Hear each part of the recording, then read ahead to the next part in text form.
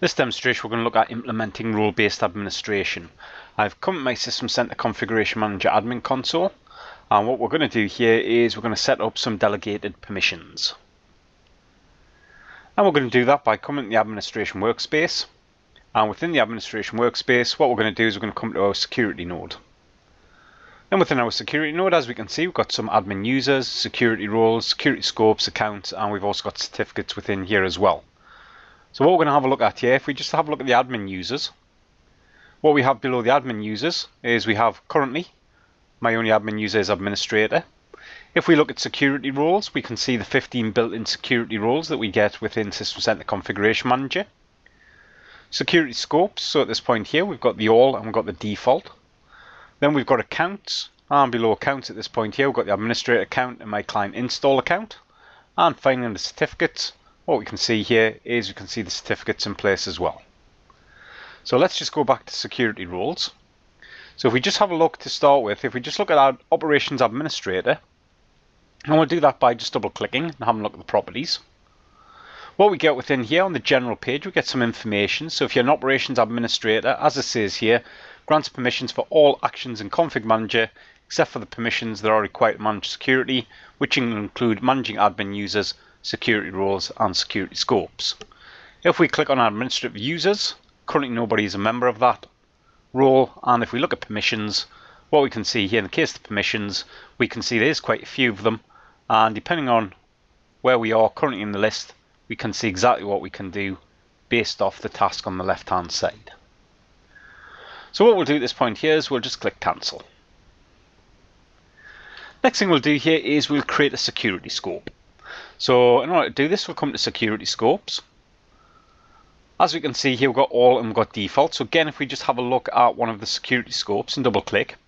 So this is a built-in security scope that contains all secureable objects. Config Manager associated with all security scope will have the permissions of their role for every object in the Config Manager environment, and this security scope cannot be changed or deleted. We wouldn't really want to add people to this scope of all, so what we can do is we do have the ability to create our own. In order to create our own, we just right click and we create a security scope. That brings us into Wizard, so we need to fill out some information relating to this security scope.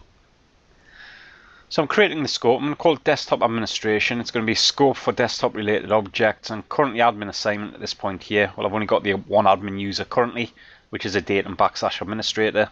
So at this point here we'll select OK. The next thing we need to do is we need to assign our secureable objects to our security scopes. So what we're going to do here in the software library, we're just going to come to Application Management, and within Application Management we'll expand this up. And what we'll have a look for here is our applications. What we've got is we've got an application called XML Notepad 2007. So what we're going to do here is we're just going to right click, and what we're going to do is we're just going to set our security scopes. This brings us into a little wizard that we just need to fill out. So what we're going to do here is we're going to assign desktop administration, and we're going to remove the default.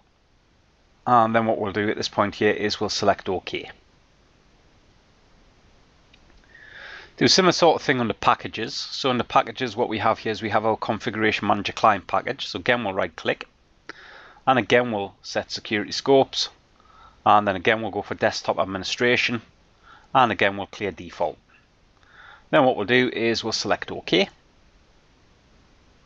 and we've now assigned our security scope to the Config Manager client package as well. Next thing we need to do is add an admin user.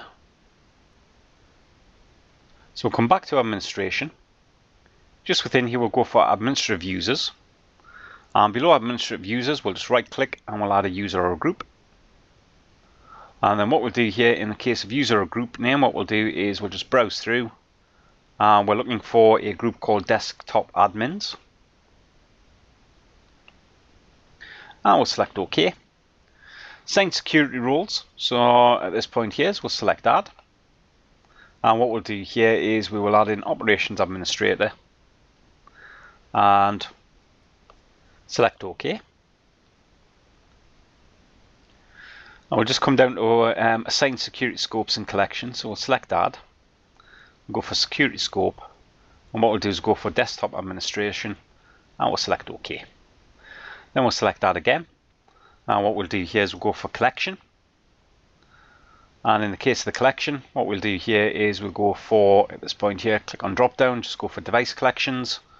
And what we'll do here is we'll go for our London clients, and we'll select OK.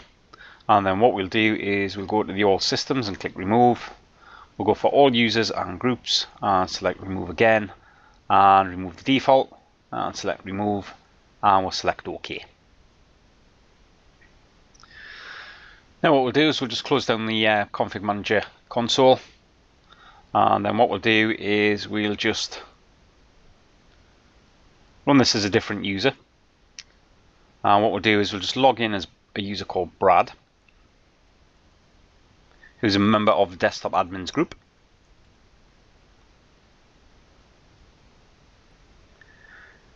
And what we'll do is we'll just have a look through here. So if we look at devices, we can see LON CL1, notice no servers. If we look at device collections, we can see London clients, we can't see all systems, can't see any of the other devices. So what we've done here is, Brad being a member of the desktop administrators group, we've set up a scope, and what we've done is we've applied permissions to Brad via a scope and an admin user assignment to certain objects within our inventory. And that's the end of this demonstration. Thank you.